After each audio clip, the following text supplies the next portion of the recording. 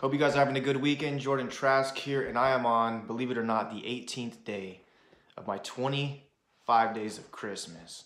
And it's been quite the month, just like I've said before. I just want to let you guys know, all of you that have been tuning in and all of you that support me throughout my journey with PreFocus, I really appreciate you. It means a lot. And, you know, whether you think your support or your viewership means anything to me, it's not a sales pitch. I really want to help you. So 18 days, I've done 17 strategies so far. Really, we're focused on the holiday season. What can you do? What message can you say? What type of ideation can you follow that helps people, that drives, not sales, but drives recognition, drives value, that drives support, I guess would be another good word, during the holiday season that can carry over throughout the rest of the year. And I just wanted to let you guys know today that I drew another random industry, which is a pizza shop. I guess, would you call that a shop? Pizza place, pizza company, pizza delivery.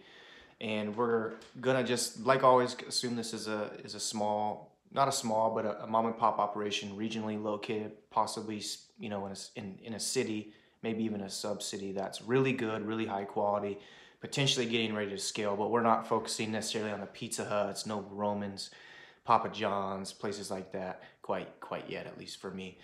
You know, what I'm really trying to do is create a message that derives from the brand identity for a business. And that's really what I help you do in a nutshell. And then we can get creative down the road. So we're gonna assume this company's still kind of finding themselves, maybe heading into the holiday season, had some nice momentum in 2020, as you can imagine, with deliveries going up, people wanting to eat at home, not wanting to go out to eat anymore. And maybe getting a little bit more lazy. I don't know, maybe they don't have any work to do anyways. But I'm gonna assume that pizza delivery, pizza in general, skyrocketed just over the last year and a half. Me personally, I can't eat pizza the way I used to. I used to love pizza rolls. I used to honestly love going to Pizza Hut buffet after, you know, high school football practice or something and just hanging out with the guys, but not anymore. I can't eat that stuff anymore. But if I was running a pizza joint, what I would try to focus on is just saying hello, right? Just getting people's attention, just like always. And when it comes to the holiday season, there's not really much opportunity, in my opinion. People want pizza or they don't. And when you're making that decision, you're looking for a deal, you're looking for a special. If you got a lot of people over, right, you want to get 10, 20 pizzas, you're going to probably go with the best deal. You're not going to necessarily go with your favorite place unless, you know, you want to impress somebody, or you know, maybe you really just care about, you know, having a really good pizza. People are in town, you want to show off someplace, then, you know, a certain brand or a certain taste or a certain recipe, right, is going to maybe speak louder. Maybe not, though. Most cases, it doesn't. So when it comes to saying, man, it's Christmas, I'm a pizza place, I'm going to really attack it during the holiday season, from Thanksgiving all the way to New Year. And I would go ahead and assume, and I'm sure most people out there that are even running pizza places can go ahead and assume that that's probably not something that you will be wanting to do, besides running deals, which, you know, my opinion on deals kind of makes you seem cheap. So if you're lowering the price to get people in the door, I think that's risky. You're not only taking a stab at, I don't want to take a stab, you know, chopping out a little bit of the value, right, by saying, hey, our pizza is a little bit cheaper than theirs, and like everybody else, we're going to cut some corners to make sure it's a little bit cheaper so we don't lose money, because we don't really care about your loyalty. We just mostly care about profits. And that's just the way our country is these days.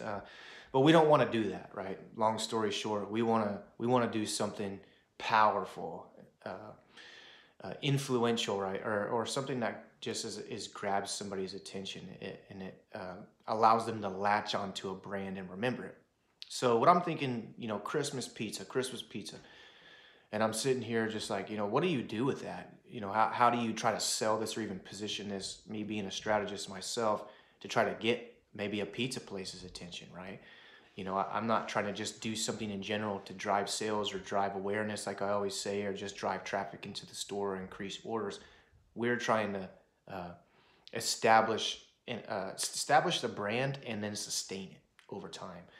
And that's a lot harder for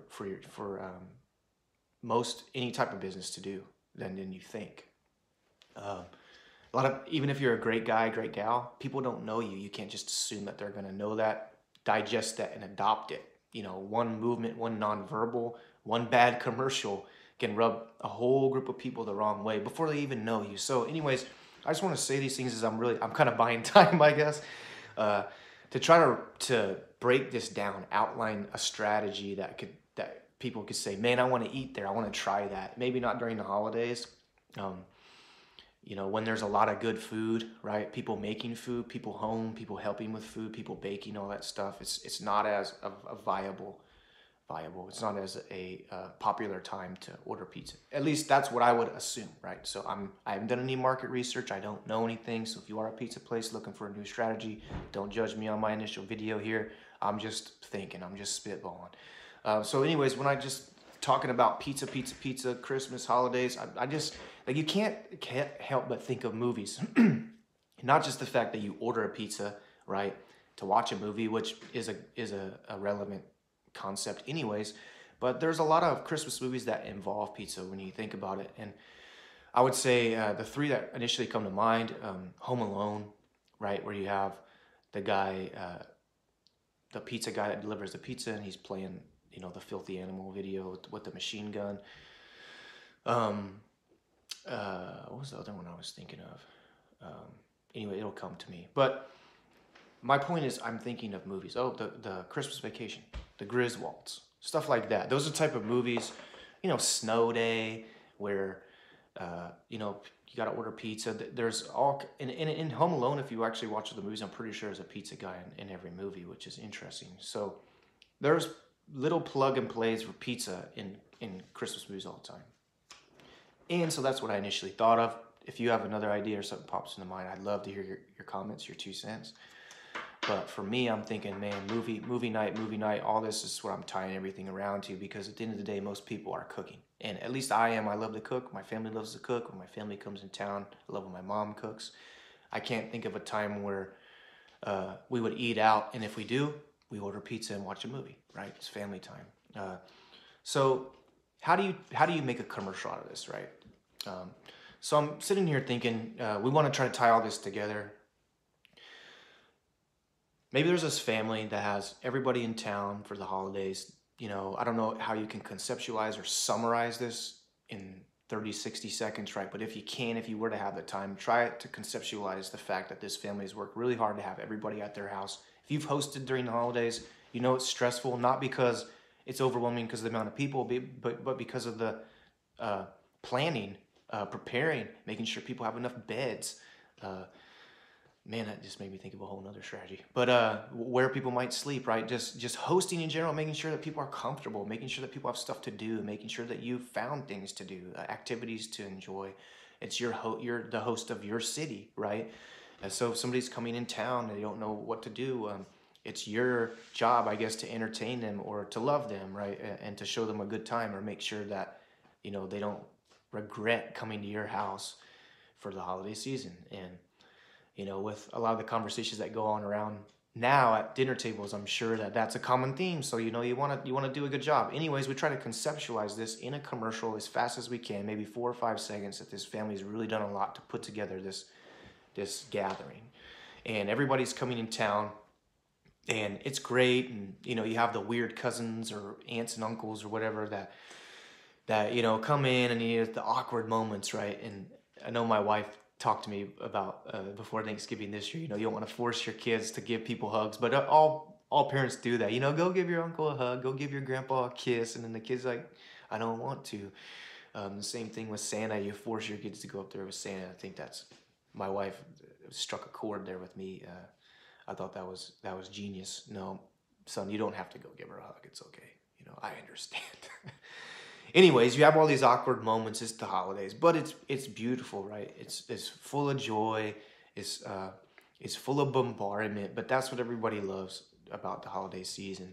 And we'll just say everything goes wrong, right? Let's just summarize this. I think if somebody were to do this commercial, obviously I'd do a lot better job breaking this down. But we're almost at 10 minutes, so what I would have, break that down. Have everybody come in the door. Everybody's situated and stuff. Dinner's going really well.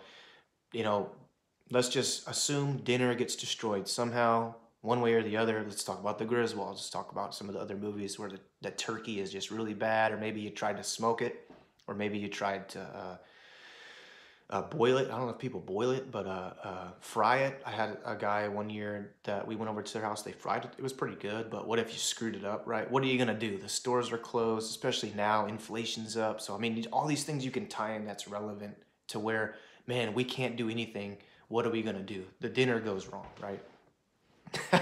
And I think there's just, I mean, just that and just keeping it simple right there, there's just a simple creative strategy that could be extremely engaging and hilarious, right? Just depending on the actors you have, the script itself, and the way you direct it, I think it could be funny in itself. And most everybody knows the Christmas Vacation in that story, and so tying some element of that to create the simile, I think would be really cool. Make people laugh a little bit more. Pull that movie up and say, "Oh, you haven't seen that movie," and it creates dialogue within the home, right? That's another good example. Commercial that elicits conversation after the commercial is over. That's the type of stuff that you want to focus on.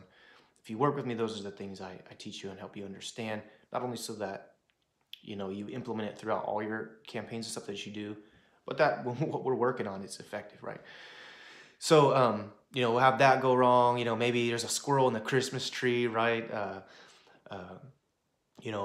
Maybe the people didn't bring desserts, or maybe somebody's arguing. It's just all these things that happen. It's just like, dang, this sucks. Like, and it's not even my fault. We put all this stuff together, and maybe you have the hosts that are sitting there just like, what a disaster. But they kind of have that peace, and maybe you have the father or grandpa or mom, or doesn't have to be a guy, I guess, a leader that steps up and says, you know what, this is getting out of hand, or I noticed this is kind of going south.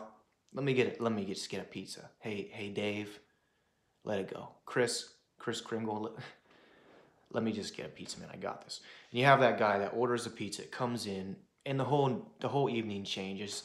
You maybe have a couple perspectives of people that they're uncomfortable, or maybe they're angry, or they're just not enjoying themselves, and that tide turns when that pizza's delivered. And they're sitting there maybe watching, the Christmas movie where the boy shoots his eye out or something.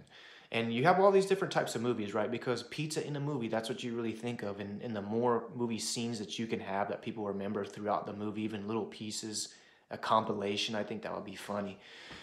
And then, like I said before, Home Alone's the initial one that I thought of with pizza, with the guy, the filthy animal. And it might even be funny to have the pizza guy, maybe they're watching the movie, right? Maybe they're watching Home Alone when he arrives. And that scene's on, and the pizza guy's like, wait a second. And he doesn't fall for it necessarily like the Home Alone movie, but it like really catches him off guard. Maybe he goes to the back door or something. Maybe he looks in the window kind of like, is this really happening? And everybody's inside laughing, right? And maybe he sets the pizza down because he's not scared, but he's just kind of confused, and he doesn't want to take the risk of maybe ringing the doorbell. And they slide the money out through the mail slit or whatever you call it.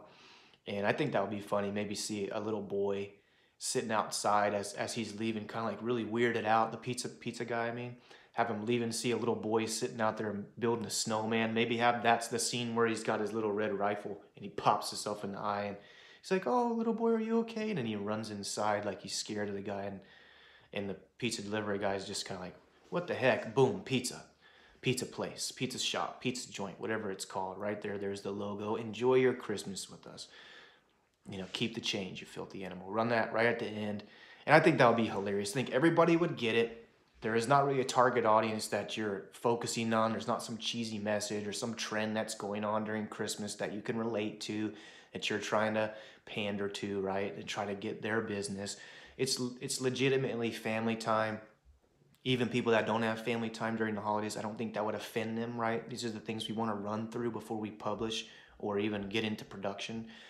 With script writing and stuff, or doing a shot list, or writing out the scenes, because you want to understand how this might make the audience feel.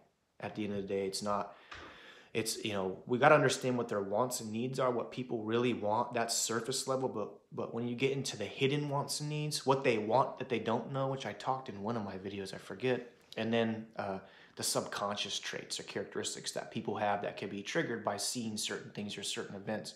And it's all psychological things that could come down to the neurological elements of video, right? And we want to that goes from everything from the beat of the movie, the pace of the movie, and not the beat meaning the sound, meaning is it upbeat, you know, the aura of the video, and then the music and the interaction and the people, right? The type of people, the nonverbals, all these things. People digest this stuff. People understand this stuff, and it helps them garner an understanding of not only what the commercial means, but the brand or business itself. Anyways, so you know, that would be, I think, you know, even if you weren't, even if you are a pizza shop and you don't want to do a commercial during the holiday season, as you can see, I think there's always a way to make it work. There's always a way to take advantage of opportunity. And if you have a quality product, or, you know, you really care about what you do, or your culture is solid, or your experiences is legit, right? You're always going to have something to promote. You just need somebody to help you tie it all together and make sure that the stuff that you're saying isn't reaching and grabbing, it's speaking and understanding. So without going into a whole workshop here, we're at 16 minutes. And I really appreciate you guys hanging with me. If you guys do watch, just share it with somebody that, if you know somebody that owns a pizza shop, or just tell them, right? You know, let it be your idea. I don't even care. At the end of the day, I'm here to help you. And I love the holiday season. It's about giving. So be purposeful with everything you do, guys. And always remember to pre-focus.